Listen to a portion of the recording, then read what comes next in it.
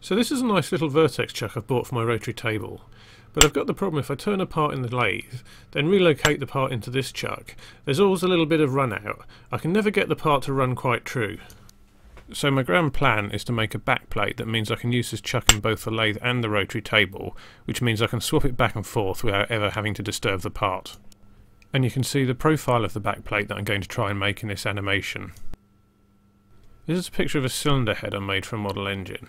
I've lost count of how many times it was transferred between the lathe and the rotary table, but each time I transferred it, I introduced a bit of error and I was never really happy with the part. With a bit of luck, the back plate that I'm about to make will stop this happening again. Crucially for this to work, the diameter of the bore on the back plate has to be a really nice fit with the flange on the lathe spindle. And to get the diameter for the back plate bore, I'm going to use one of the chucks that came with the lathe as a reference point. So now I've got that measurement, I can start cutting some steel.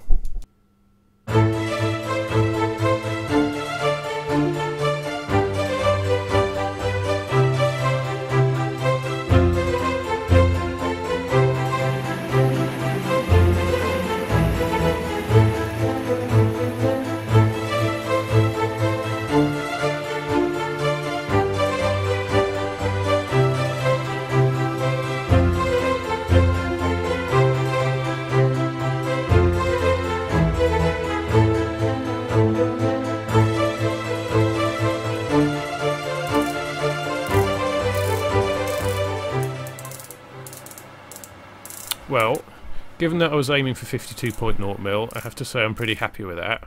So just before I take it out the chuck and start work on the mill, I'll just break the sharp edges. With that done and out of the way, I'll then find the centre of the part using the edge finder, and then I can drill and tap the bolt holes that will ultimately attach the part to the lathe.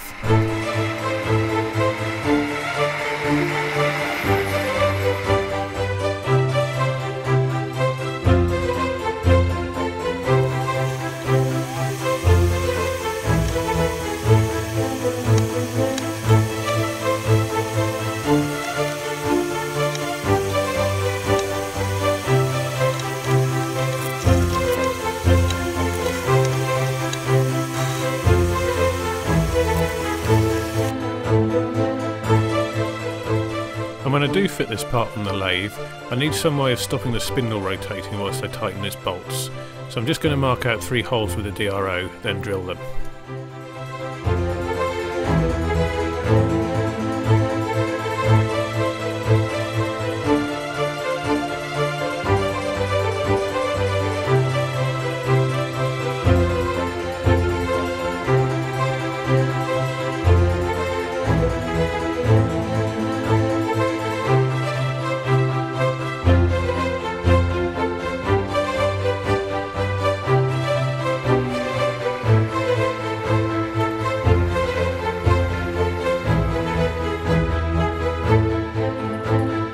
So, all things being equal, I should now be able to attach this to the lathe spindle.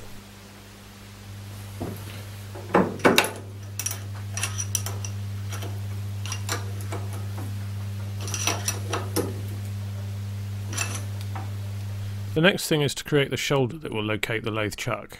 That should be just a fairly straightforward job. Although slightly annoyingly, the register's only 3mm deep, and that's too shallow to be able to use a micrometer on, so instead I'm going to have to use the calipers. Using the calipers is far from ideal, but they'll give me a good indication of when I'm getting close, and then I can just take off tiny cuts at a time until I get a good fit. Now all I need to do to finish up is to drill and tap the 3 bolt holes that will be used to secure the lathe chuck in place. And I have to say I'm really happy with this result. I'm getting a run out of about 0.03mm at about 50mm away from the lathe jaw chucks, and I don't think that's as bad. I think that's probably as good as I can really hope for. Well, unless you've been in the same position as me, and you've also been trying to fit an 80mm chuck onto a lathe flange that doesn't fit the chuck, then you probably didn't find this entirely fascinating. But if you did find this useful and you did like the video, then please click the like button and please subscribe.